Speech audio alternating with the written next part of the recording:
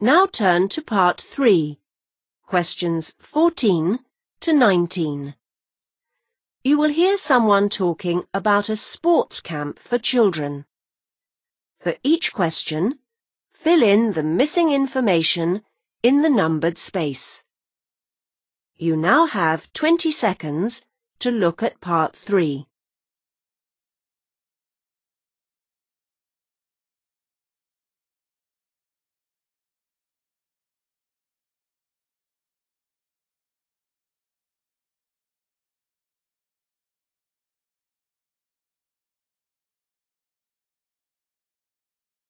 Now we are ready to start.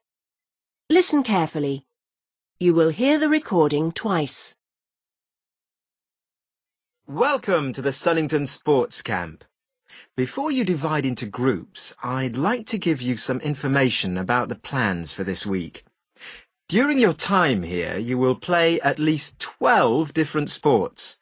In the mornings, there is a planned programme, but we offer you a choice of afternoon activity. You need to sign a list before midday today, saying which sport you'd like to do. The list is on the wall outside the changing room. Now, clothes. You can wear your tracksuit for most sports, although you should also remember to bring shorts and a t-shirt each day as well, in case it's hot.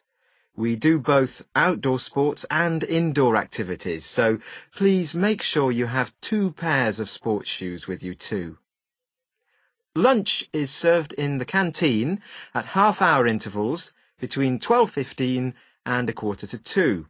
Your group leader will tell you what time to start queuing outside the canteen. We also have a snack bar where you can buy drinks, chocolate and biscuits, but a word of warning: don't eat too much at a time, or you won't be able to run as fast. At the end of the course, you will get a certificate at one of 6 levels. We give you marks each day for a number of things. First, we look at your attitude. This includes things like effort, working as part of a team, and so on. Then we give you marks for your performance, your strength and speed, as well as your actual skill in each sport. All these marks go towards your final score, which is out of 200. The Level 6 certificate goes to anyone who gets 180 marks or more. Now, any questions?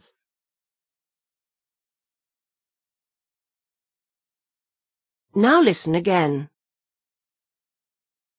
Welcome to the Sunnington Sports Camp. Before you divide into groups, I'd like to give you some information about the plans for this week. During your time here, you will play at least 12 different sports.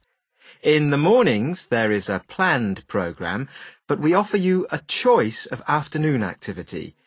You need to sign a list before midday today, saying which sport you'd like to do. The list is on the wall outside the changing room. Now, clothes. You can wear your tracksuit for most sports, although you should also remember to bring shorts and a t-shirt each day as well, in case it's hot.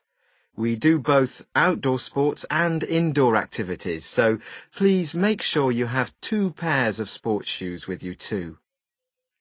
Lunch is served in the canteen at half-hour intervals between 12:15 and 1:45. Your group leader will tell you what time to start queuing outside the canteen. We also have a snack bar where you can buy drinks, chocolate and biscuits, but a word of warning: don't eat too much at a time, or you won't be able to run as fast. At the end of the course, you will get a certificate at one of 6 levels. We give you marks each day for a number of things. First, we look at your attitude. This includes things like effort, working as part of a team, and so on. Then we give you marks for your performance, your strength and speed, as well as your actual skill in each sport. All these marks go towards your final score, which is out of 200.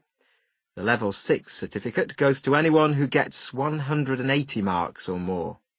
Now, any questions?